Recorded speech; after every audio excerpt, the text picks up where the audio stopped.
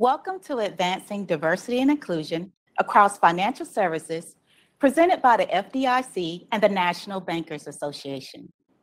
My name is Nikita Pearson, Deputy to the FDIC Chairman for External Affairs and Director of the Office of Minority and Women Inclusion. When we last checked, over 2,500 were registered to attend today's session. I want to personally thank you for taking time to join us for this important discussion.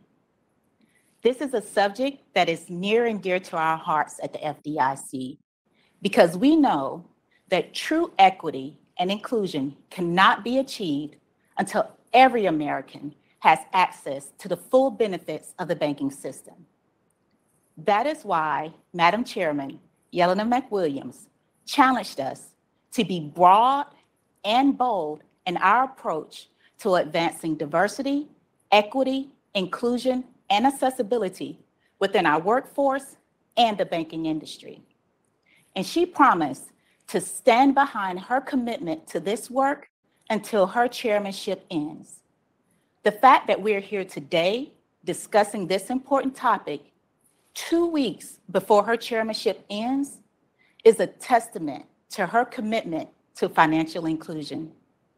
I'm not saying that she did this alone. She did not. She even acknowledged that she couldn't do it alone in her opening remarks to the FDIC's DEI strategic plan.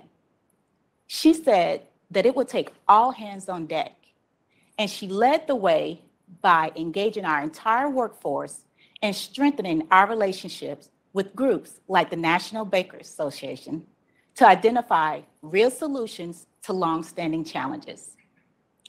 Today, you will hear about those initiatives. I encourage you to take what you learned today, build on it, seek out next steps, and be relentless in your pursuit of a more diverse and equitable financial industry.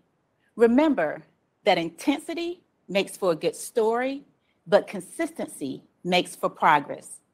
Let's make this a movement and not just a moment. We'll start the program with opening remarks by Robert James II. Now, Robert has this impressive bio that I could read to you, but it really wouldn't do him justice. I first came to know of Robert when I was a new bank examiner speaking to his father, Robert James Sr., president of Carver State Bank. When he wasn't serving his community, Mr. James was speaking about his son and how he would do great things in the banking industry, and he's done just that. It is my pleasure to introduce Robert James II, Chairman of the National Bankers Association. Robert. Thank you. Thank you, Nikita. Chairman McWilliams, Director Pearson, Ms. Elam, FDIC staff, and members of our virtual audience, good morning. My name is Robert James II, and I'm privileged to represent Carver State Bank of Savannah, Georgia, in service as chairman of the National Bankers Association. Both Carver and the NBA were founded in 1927 and are celebrating our 95th anniversaries this year.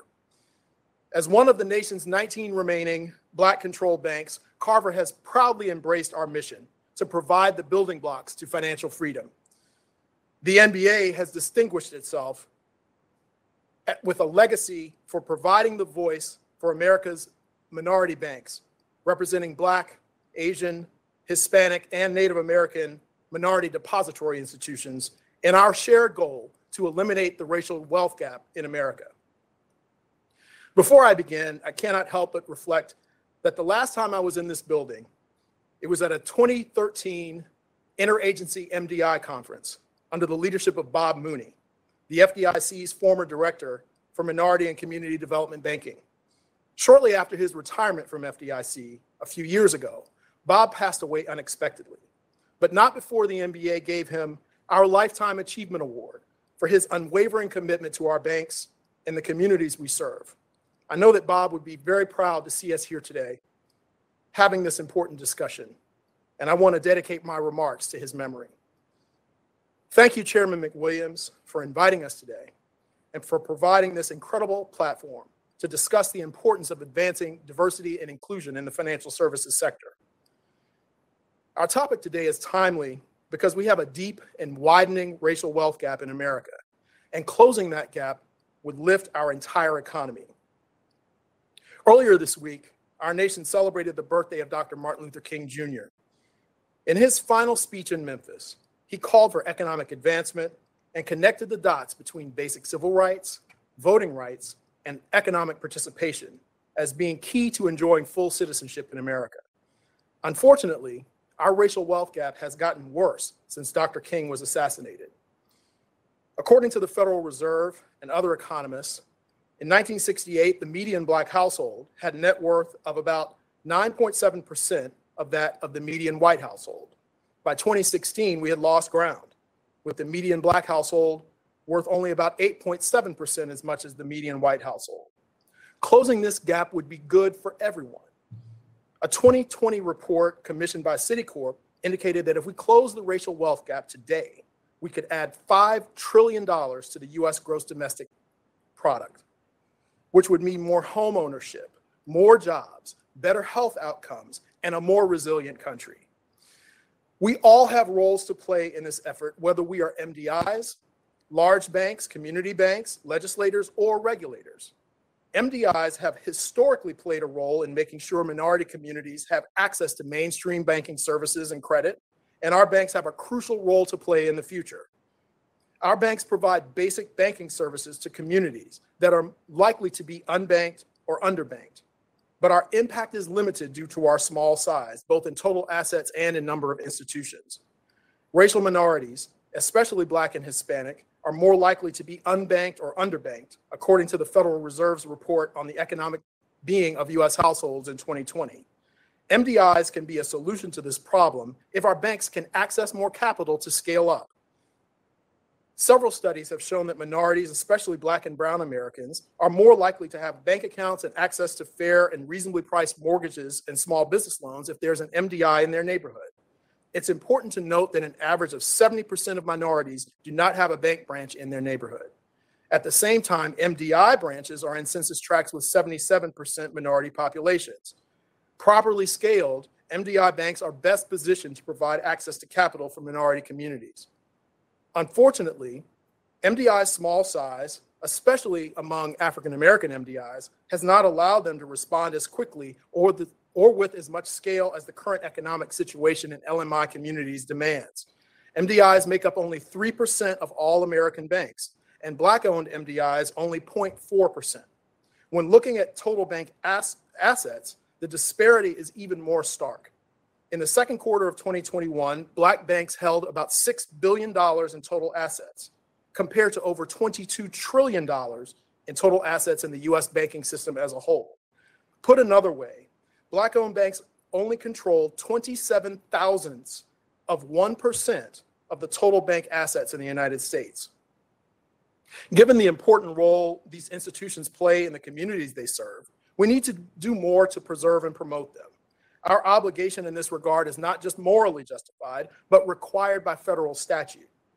Passed into law in 1989, Section 308 of the Financial Institutions Reform, Recovery, and Enforcement Act, or FIREA, requires the FDIC and other regulators to preserve and promote MDIs in a variety of ways, including preserving the number of MDIs and assisting them with technical assistance. This statutory obligation should be a part of our overall mission to maintain stability and public confidence in the nation's financial system. The FDIC and other supervisory agencies have unfortunately failed to preserve and promote MDIs. The overall number of MDIs has declined by 33% since 2008, and among Black-owned MDIs, the problem is even more pronounced.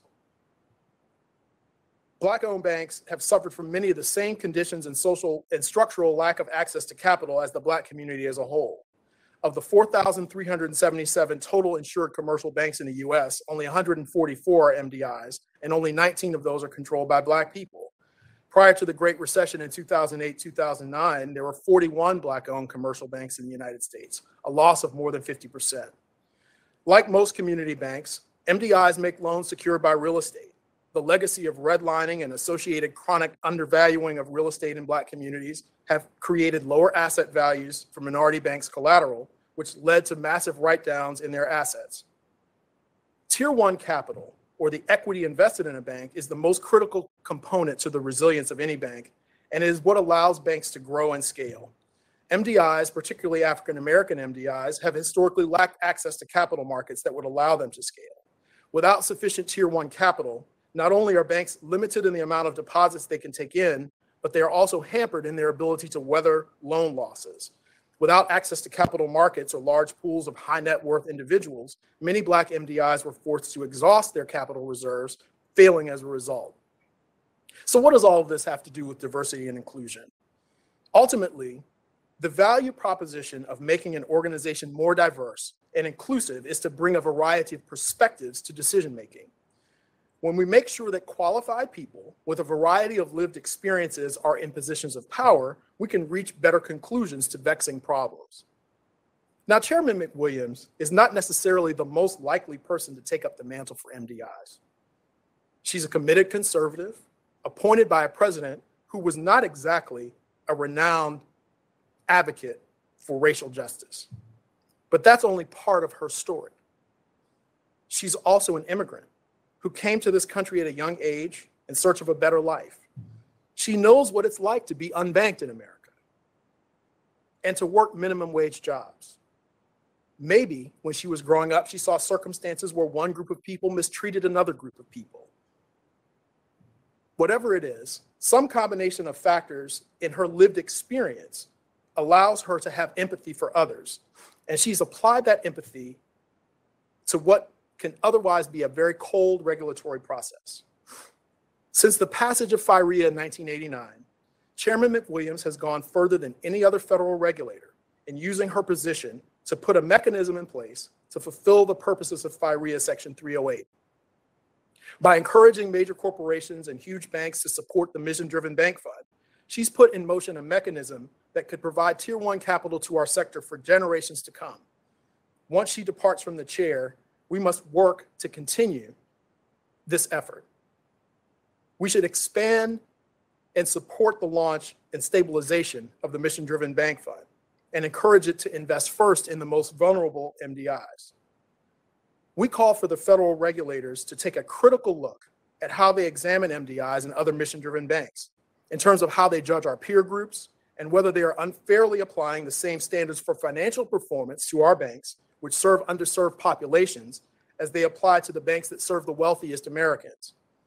We need to support the work of Director Pearson and others to improve the diversity of the Examiner Corps, including at the leadership level.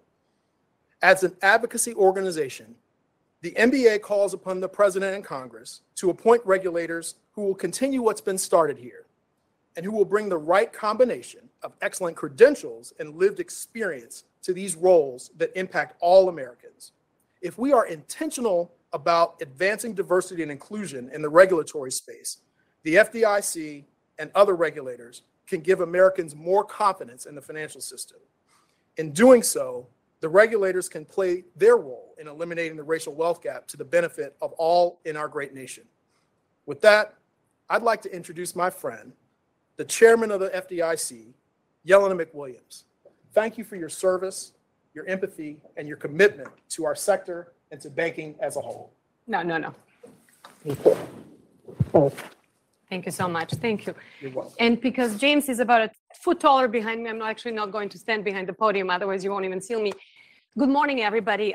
Thank you, James, for that. And Chairman James, thank you for that. From one chairman to another, I could not have asked for a better intro. And your points on the racial wealth gap and how more needs to be done are as prominent and as imminent as they have ever been. So thank you for that and making sure that you keep track of what we're doing and keeping us accountable.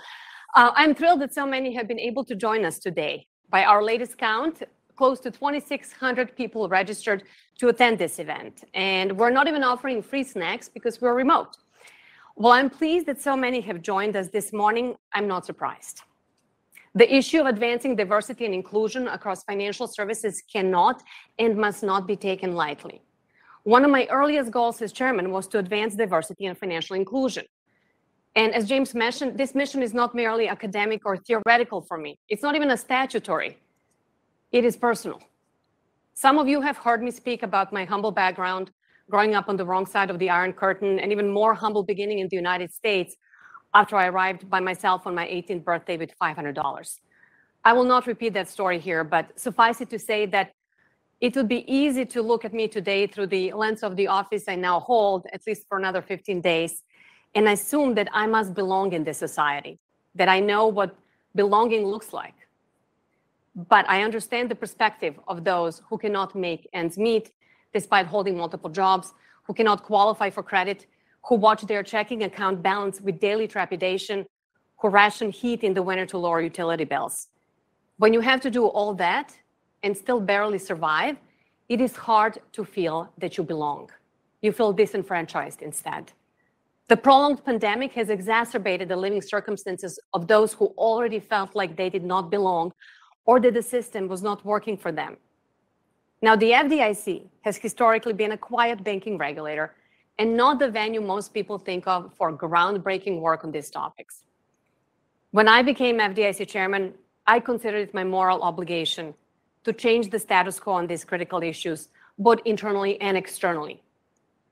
It should come as no surprise, therefore, that I have placed heavy emphasis on financial inclusion and specifically on the question of how can we make all Americans, especially our most vulnerable communities, feel that our financial system is working for them. As I quickly learned on the job, the good old mold was no longer good. And changing the system would require serious thinking outside the box. Throughout my tenure, I have remained steadfast in my belief that the best way to create an inclusive banking system is to move relentlessly forward in fostering innovation. Innovation has not only made financial markets more efficient, it has democratized finance. Financial innovation has increased access to products and services, lowered their cost, and expanded the pool of creditworthy consumers. Since I was a young immigrant visiting a bank branch to open my first account, the paradigm has shifted entirely. Today, almost every adult is equipped with a smartphone and the ability to access thousands of financial services providers with a few taps. Not being limited by the time and cost of transportation to access financial services can be life-changing for the consumers who need it most. Our Office of Innovation, FDI Tech, recently brought together a diverse set of stakeholders in a tech sprint designed as a public challenge to banks, nonprofits, private companies, and others to help us identify the ways community banks can help the needs of unbanked and underbanked in an effective manner. The solutions presented by the selected team are going to be utilized to address these complex issues going forward. Thinking outside the box to support financial inclusion also requires us to assess where our rules may cause impediments in other ways. For example, Section 19 of the Federal Deposit Insurance Act prohibits persons convicted of certain types of crimes from working at a bank. We took a fresh look at our policy implementing Section 19 and changed it to enable more individuals to work for banks. We now exclude all offenses that have been expunged or sealed, rather than only certain types of expungements from the scope of Section 19. We allow a person with 2 rather than 1 minor de minimis crimes on a criminal record to qualify for the exception. We no longer impose a 5-year waiting period following a first de minimis conviction. Instead, we have established a 3-year waiting period following a second de minimis conviction and no waiting period following a first de minimis conviction. We increased the threshold for small dollar, simple thefts from $500 to $1,000. We expanded the exception for crimes involving the use of fake identification to circumvent age-based restrictions from only alcohol-related crimes and any such crimes related to purchases, activities, or premises entry. These changes have a major impact on individuals who no longer need to obtain written consent from the FDIC in order to work for a bank. Now, it did not take me long on the job to learn that the nation's minority depository institutions are the financial lifeblood of the communities they serve, enabling individuals and minority-owned small businesses to securely build savings and obtain credit. The FDIC has embraced our statutory responsibility to promote and preserve the health of MDIs by seeking new and innovative ways to engage with these institutions and better understand their needs. In addition to frequently engaging with MDIs throughout the nation with technical assistance, banker roundtables, and networking events to connect MDIs and non-MDIs for potential business partnerships, we also increased MDI representations on our Community Bank Advisory Committee, established a new MDI advisory subcommittee to highlight the work of MDIs in their communities and to provide a platform for MDIs to exchange best practices. We enabled MDIs to review potential purchases of a failing MDI before non-MDI institutions are given this opportunity. We clarified that non-MDIs can receive Community Reinvestment Act credit for their collaboration with MDIs, and we established the Office of Minority and Community Development Banking to support the agency's ongoing strategic and direct engagement with MDIs, community development financial institutions, and other mission-driven banks. Now, when you have the weight of a venerable federal regulatory agency behind you, it is easy to assume that you know what is best for our regulated entities. It was critical for me not to assume that I intrinsically understood what MDIs need. As James mentioned, I wasn't born here. I don't know what it's like growing up in those communities. So back in 2018, I reached out to a number of MDI CEOs, many of them MBA and members. And I asked them, teach me, what do your communities need? Teach me about your business model.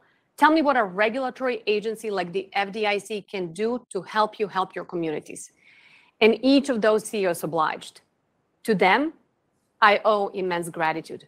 Not only because they were patient with me poking and probing and asking difficult questions, but also because I was thirsty for knowledge and they allowed me to drink from the well. What I learned drinking from the well is that the MDIs, especially African American, Native American, and Hispanic MDIs, are in dire need of capital. When you get armed with that kind of knowledge, if you're a good person, you must execute on it. And so we did. I challenged the FDIC to come up with a framework that would allow these banks to have access to capital. It took 2 years, but last September, we launched the Mission-Driven Bank Fund, a collaborative investment framework to drive capital investment and other funding to FDIC-insured MDIs and CDFIs that support low and moderate income minority and rural communities, enabling them to build size, scale, and capacity to in turn allow them to provide affordable financial products and services to individuals and businesses, to stimulate economic and community development, and to build opportunity and prosperity in their communities. In designing the framework of the fund, the FDIC engaged approximately 70 chief executive officers of MDIs and CDFIs and their trade groups, as well as potential investors, investment consultants, and philanthropic organizations. We're pleased that Microsoft and Truist Financial Corporation are the anchor investors in the fund, and Discovery Inc. is a founding investor. Combined, these investors are pledging $120 million to support these mission-driven banks. So when we said all hands on deck, we meant all hands on deck. The FDIC also encouraged financial institutions to voluntarily conduct a diversity self-assessment and share results with our Office of Minority and Women Inclusion. During my tenure, we released an automated form which was designed to make the process more user-friendly and more secure. But we did not stop there. In 2021, we partnered with the Ohio Bankers League and other federal agencies to educate a diverse pool of candidates who aspire to serve on bank boards. Within 6 months of the event, 3 attendees were added to Ohio bank boards, and an additional 8 are in the works. Notwithstanding this progress to close longstanding gaps, we know more needs to be done. We know more must be done. These collective actions have caused a structural and cultural shift in the way the FDIC approaches these issues, and I expect these efforts to continue long after my last day. Did I mention I have 15 days left? There is simply no going back to the old ways for the FDIC or for our country. Now, if English is not your first language, you know that proverbs are one of the most difficult aspects of English language to grasp for a non-native speaker.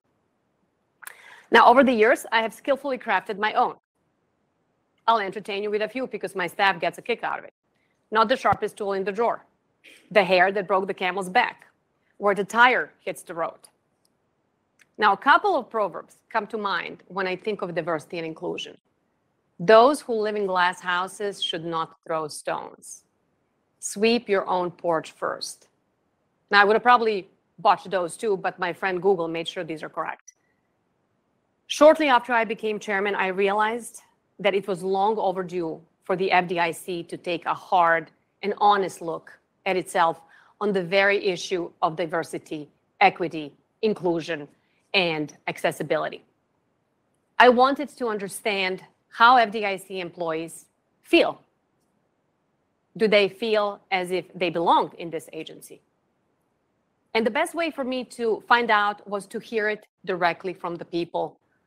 And hearing it directly from the people took some serious effort. So this is what I did. On numerous occasions, I took my lunch tray at the cafeteria, sat down with employees on their lunch break, and asked about their experiences. Instead of driving to our Washington, D.C. headquarters, I drove to our Arlington building, we're here in it today, boarded the FDIC shuttle to the D.C. building, and talked to people, the employees on the shuttle bus, about their experiences at the agency. When I received emails from employees expressing their concerns about longstanding issues, I immediately reached out either directly or through my chief of staff and asked, how can we help? How can we fix the system?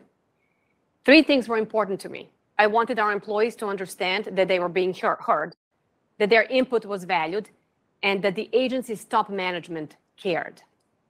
And I tasked senior management with making a concerted effort to think outside the box to address FDIC's longstanding DEIA issues.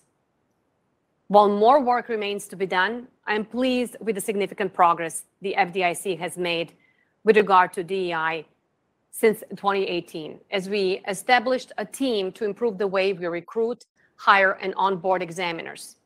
We established an executive-level task force to promote a diverse and inclusive examination workforce.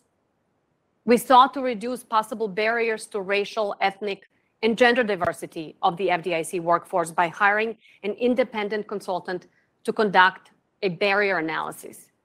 We reversed a decades-long trend by hiring minorities into the bank examiner workforce at a rate several points higher than the civilian labor force. We increased minority representation across the FDIC workforce, which at the end of 2021 included 32% minorities, 44% women, and 14% individuals with disabilities, and almost 13% of new FDIC hires in fiscal year 2021 were our nation's veterans. We increased diversity across leadership. Minorities now hold 25% of the management level positions at the FDIC, and women hold 41% of those positions.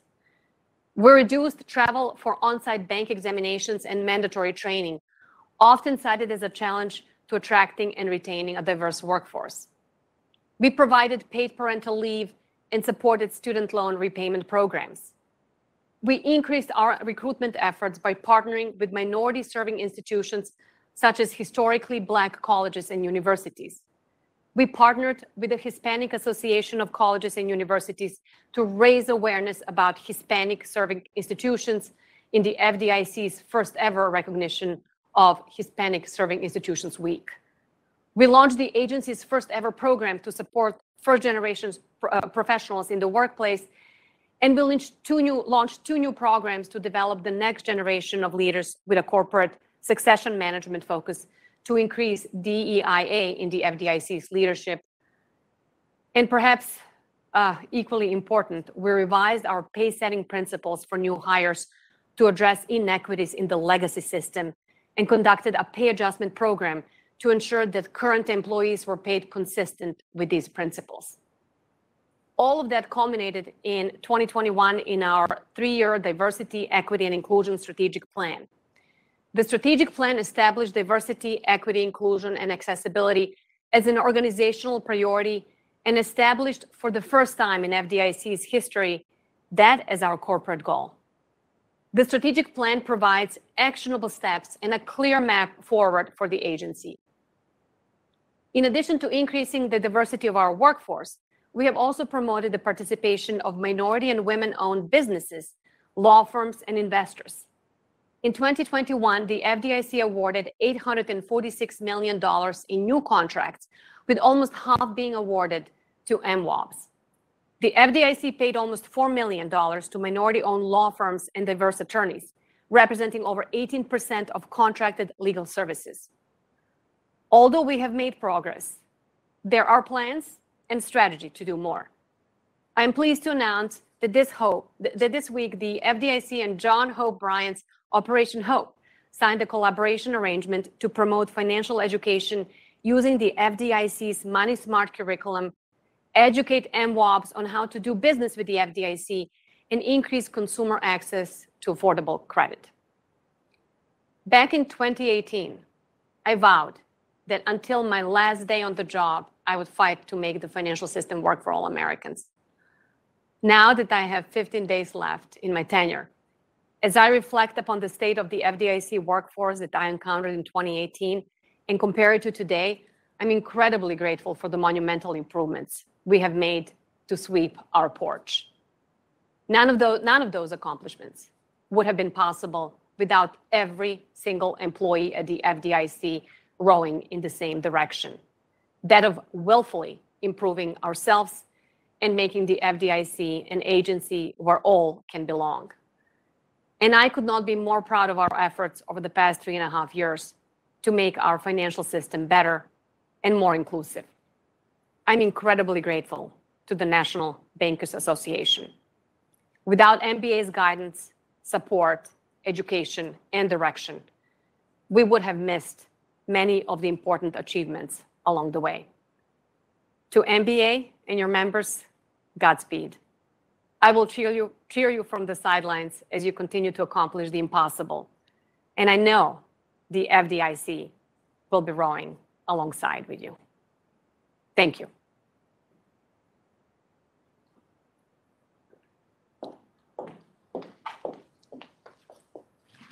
Good morning. My name is Nicole Elam, and I'm the president and CEO of the National Bankers Association. And I am so honored to be with you today. We always have such great conversations. I love being here with you, and I'm beyond honored to be with you here today. This is one of the best interlocutors I can have, so thank you. Oh, my pleasure. Well, I must say, it's bittersweet. It's bittersweet to be here with you today, sharing the stage when we are 2 weeks out from your end of the chairmanship. And it's bittersweet because you have done so much for MDIs. You have been such a strong supporter. And I don't want to regurgitate everything that our chairman, Robert James, has said, but you've been a great supporter. I can't help but to recall one of our first meetings, physical meetings together. It was at the Milken Institute conference, and we were on a panel together.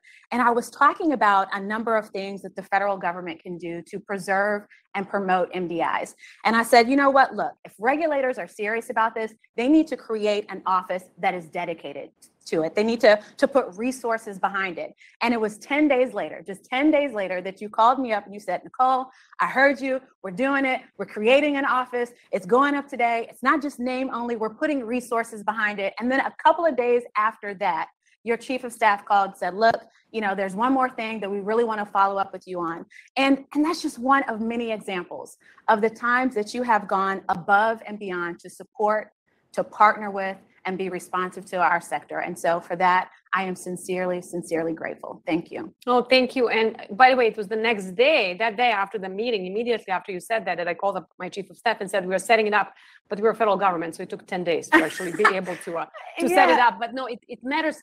And just like I wanted the FDIC workforce to be heard on these issues, I know that it's not just empty talk. Yeah. Words are empty, right? Yeah. Actions speak for themselves. I wanted you guys to know that we heard you. Yeah. And we took you seriously. Yeah. And we're not going to, if we're not rowing in the same direction, we're not going to do this. We're not going to accomplish anything. So thank you for your guidance along the way. You know, one of the things that stuck out about that conversation was that you were upset that it took 10 days. You were like, Nicole, I'm so sorry. It took 10 days. I tried to do it in less than a week, but it took 10 days. And I'm telling you, again and again, that is how you have showed up for us. So thank you. No, thank you. Now, I want to jump right into our conversation. There's so many topics that I want to talk to you about, but I want to start with one of your recent achievements, and that is the launch of the Mission-Driven Bank Fund. You talked a little bit about that in your remarks, but I'm wondering if you could share a little bit about your vision behind that fund, particularly as it relates to the preservation and promotion of MDIs and CDFIs. And then second, if you could talk a little bit about your successor, right? What advice would you give your successor in terms of how they should be viewing this fund? Well, I'll start with that. Make it bigger. Make it bigger. This is not enough. This is just the beginning. Really, what I was hoping to accomplish before my chairmanship ended, had I had more time, we were planning to go on this financial inclusion tour, for better or for worse, and where we would talk about the Mission-Driven Bank Fund, and make sure that corporate America, make sure that folks understand, that philanthropic organizations understand. Do you understand the value of capital coming to the MDIs? Do you understand that for $1 that comes to this fund, that the fund then invests in a minority bank, there's going to be $10 worth of lending, right? It's a 1-to-N. Which is extraordinary. It's extraordinary. That 1 to 10 multiplier. It's extraordinary. So that leverage, I forgot who said, if you give me a pole long enough, I can move planet Earth. It was one of those great philosophers. We'll have to ask Google after this. Yeah, Google is my best friend. And so use leverage. Let's use leverage. And so I hope that whoever succeeds me understands the power of this fund, the power of $1 in these communities, because it's no longer $1. It's eliminating food deserts. It's promoting minority home ownership. It's making sure that your grandkid has a house, and that there is generational wealth. Robert talked about the discrepancy in generational wealth. I came here with very little, $500, and I had to build whatever I had to build. And it is with a view that my daughter won't struggle someday, right? That's what every parent wants for their child. And if you generationally lose wealth, that's a problem, because that's not how America is supposed to function. So anything that my successor can do to understand the power, the intent, and of this fund, and what capital can do in these communities, and the leverage, the power of leverage. So I hope they go on this huge advertising campaign about support the Mission-Driven Bank Fund, support our communities, and I'll be cheering them from the sidelines. And I'll continue. Trust me. I may be out of the FDIC in 2 weeks, but I won't be as an ambassador for life. Oh, I'm a lifelong ambassador. I'm going to be trying to make sure that people understand what this fund does, and hopefully understand the value of contributing to it. Well, I want to talk a little bit about financial inclusion, and just, so many people are talking about democratizing access and how technology plays a key role in that. But as you've aptly noted, financial inclusion and innovation, fostering innovation, go hand in hand. But unfortunately, many of our MDIs haven't really been able to pursue innovative solutions. And it comes down to two big reasons rather. The first is capital, which the Mission-Driven Bank Fund seeks to address. But the second is, unfortunately, regulatory constraints. While regulators are talking about innovation, it's oftentimes very difficult to actually implement that. So in your view, how should financial institutions and regulators alike really be thinking about navigating this space, and what could at times be tension between financial inclusion and fostering innovation? Yes, and so this has been a huge focus point for me. And here's why. I think that if we allow innovation to foster and encourage it from a regulatory perspective, a small bank, a bank that has $500 million in capital, right, in assets, that small bank can all of a sudden leverage technology to get new customers, to offer better products. I talk about when I became the FDIC chairman, I never had a community bank account. And now, I was going to be the chairman of an agency that regulates the largest number of community banks in the United States. So I was like, I should open up a community bank account. So I had to drive out in Virginia and go to a bank. Our examiners told me this one was good, so I would go to a good bank. And I remember opening up the account, and the lady literally typing up my account information on the old IBM typewriter and laminating the card. And they still, at the time when I opened up that account, did not have online banking presence. And so to check my balance, I would have to pick up the phone. And this was like 1990s, right? And I think since then they have actually invested into technology and all of that. So why did that happen? Did they not want to? Of course they wanted to. Right. But they're a tiny little bank. Yeah. They couldn't. They simply couldn't put the money aside. They only had Technology is expensive. Correct.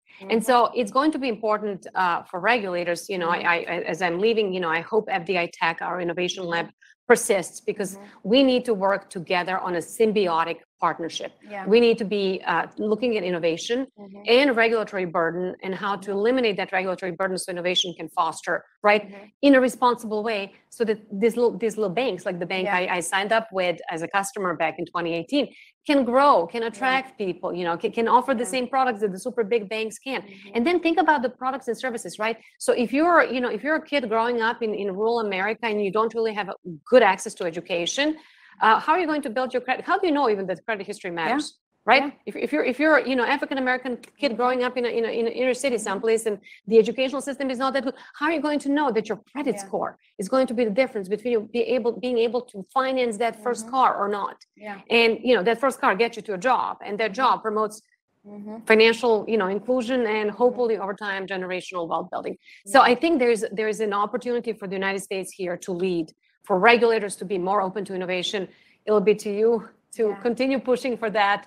But I don't think this is a, you know, zero-sum game. I think this can be one of those things where compounded interest over time, if we invest into innovation appropriately, can only lead to the betterment of people's lives. And in many cases, some of the people that have been neglected by our financial system over the centuries. And I love what you said. You said it's not that they don't want to, right? Technology is so expensive. So if you are a small bank, which many of our MDIs have an average asset size of about 315 million, if you're a small bank taking on that technology expense, you have multiple branches to spread that cost across. So it is a huge thing. I want to talk a little bit about financial inclusion within the building, right? Because I think so often when the public and private sector talk about just DE&I in general, they're talking about it externally.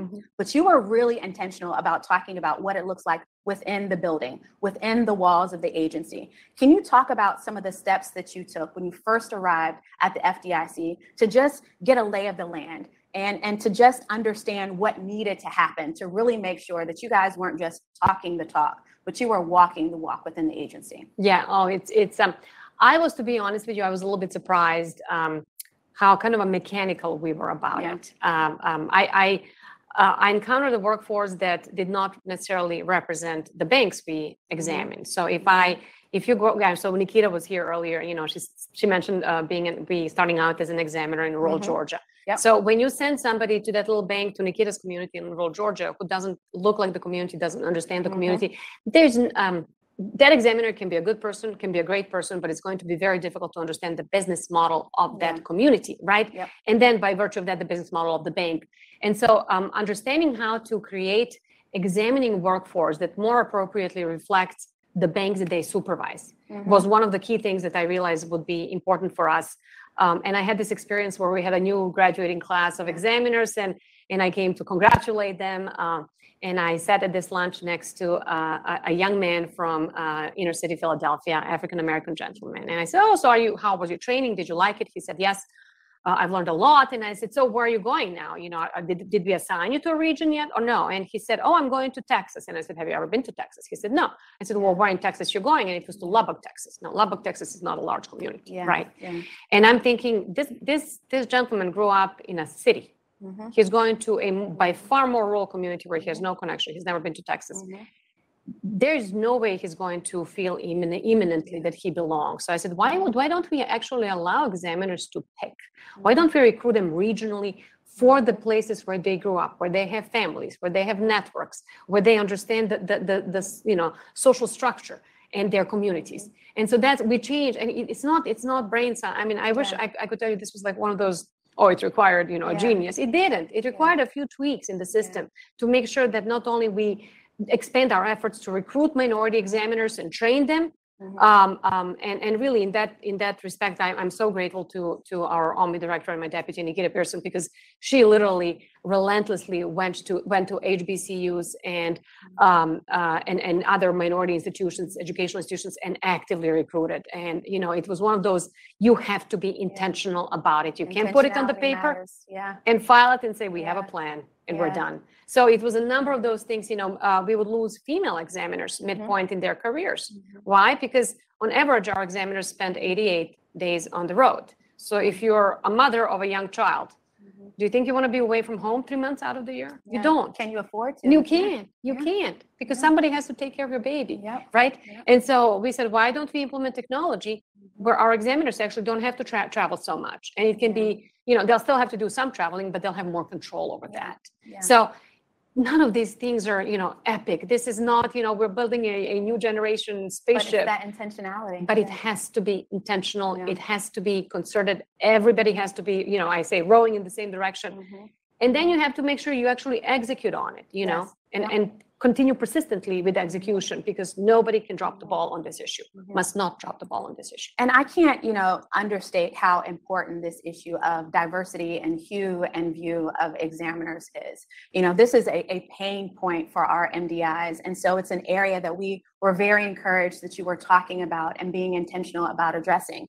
Many of our MDIs have experienced, unfortunately, significant unfair barriers and hurdles from bank examiners that just really didn't understand the institution. They didn't understand the mission of the organization. They didn't understand its community. And unfortunately, it led to many MDIs that closed their door because of this examination process. And so it can't be understated how important it is to have examiners that understand MDIs. So I would love to kind of take this question a step further and talk about what advice would you give your successor on this particular topic of bank examiners and how important it is for them to know who they're examining. It is crucial. It is absolutely crucial. And, we talk about in terms of understanding the community and who the bank banks, So I've learned early on in my tenure, and again, I thank your bank CEOs for educating me. This was an educational journey for me. They don't mind talking, that's for sure. Well, it was wonderful. And in many instances, it was shocking, when you at one point I was shocked that we only have, when I joined about 20 African American MDIs in the United States, and then I was like, well, walk me through the history of all of that. I mean, I can read the books, right? We have, our library is very good. I can find stuff online. Google is my best friend, right? But as tell me from your experience, like what happened to Black banks in America? And they taught me a lot of things that I didn't know. One of the things I've learned is that the average size of a deposit account in the Black communities is much smaller than for many other MDIs, and especially for the non-MDI banks, right? So when your depositors come in to deposit $20, it still costs you the same amount of money to maintain that deposit account as you would for a $2,000 deposit, right? So the economies of scale are tremendously not working in your favor, right? So the average size of a Black MDI, $380 million, right? In assets, like that is a very thin margin. I mean, if you have, so if our regulations, for example, cause you to change your compliance systems, and each change in the compliance system costs $250,000, that's got to come from somewhere. And you have like 6, 7 people, 8 people on staff. So understanding the scale, understanding the impact of our actions, understanding that these regulations, no matter how well-intentioned, could have unintended consequences. Understand in which way, how. Make sure you talk to people and grasp that, and frankly, focus on what matters, which is that in order for these banks to survive, they need to be profitable. They need to be able to retain and attract and have customers, and they need to be able to lend. So in order for them to be profitable, make sure that, understand the business model and allow them to function with their unique structure, right? In order for them to retain and attract customers, they need to have technology, and they can't develop it internally because it's costly. So allow them to partner up with others who have the technology and can provide it for cheap. And then, long-term longevity of these institutions, just focus exactly on who they are. So it's a more bespoke, more tailored way of managing our examination workforce to respond to the needs of the MDIs than we have done in the past. And I think that's going to be crucial going forward. I love that. We've talked a lot about a number of the changes that you've made in your tenure here at the FDIC. Of all the changes that you've made, which ones do you think are really have this foundational element that's going to continue to influence the way that the agency operates in the future? So that's always a tricky question. And I thought about it yesterday because an employee asked me that. And a colleague of mine asked me that question, and I said, I haven't really. I said, I need to have my elevator speech. I mean, this is like I have 15 days. I better have an elevator speech. Let me get it together. And I don't have it. It was 24 hours ago, so I don't have the elevator speech yet. But I will tell you this. I think one of the most profound changes, I think all of the things I mentioned, internal, external, including mission-driven bank fund, are basically cultural changes. Yes. Yeah. Cultural changes. And you can talk about, we didn't have this big screen here when I arrived, right? Yeah. So you can throw money at that, right? But we didn't have the mission-driven bank fund. When I said, I want to have a shark tank for, Black banks and minority banks, and let's create a shark tank. I was said, it can't be done. We don't know how. And I said, well, we have 400 lawyers. If those 400 lawyers can't figure out how to give me a shark tank for minority banks, then you know what? I'll find another 400. And it happened. So it has to be. And then they were eager to actually make it, and they knew it would be difficult. And then we got calls from the other regulatory agencies. Yeah. Why did you guys find the authority to do this?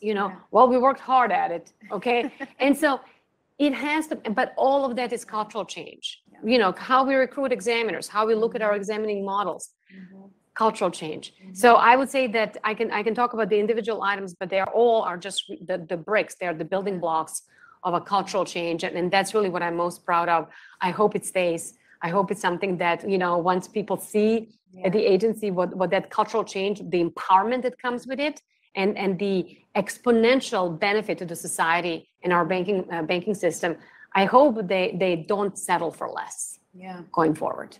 What policies do you want to see continue? I think culture is important, and that can't be understated. Any policy that you really want to make sure stays? Or even I hope they all to the stay. next level. I hope they all stay and then get even improved. Yes. So I hope that we have. It was important for me to empower people at the FDIC, right? And what I told them when I first came here, everybody would bring me almost every decision, at the senior management level. Bottleneck. And I literally would ask this. I would say, "How long have you been with the FDIC? 25 years, 30 years. Okay. Do you think I can do your job better than you?"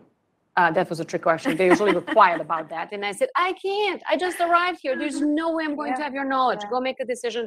Tell me why that's the best. You don't even need to tell me.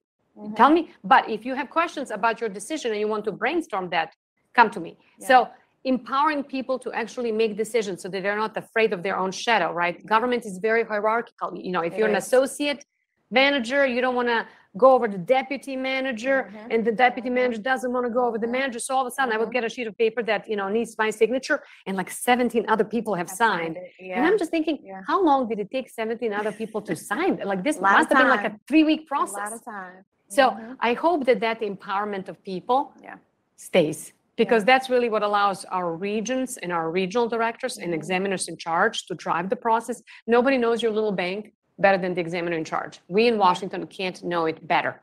So why would decisions on your little bank come up all the way to Washington to be made? They shouldn't. So let's continue with that empowerment of the people and delegating the responsibilities from Washington more to the regions. I like that. So last question. We could talk all day long, but last question. You're 2 weeks out. What final words would you have? Oh, I don't have an elevator speech for that either. Be kind. Be kind. And I think that goes at every level. Be kind to each other. For regulators, be kind.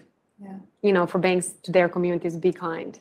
I like that. And I will say that making a just system is difficult, but it's not impossible.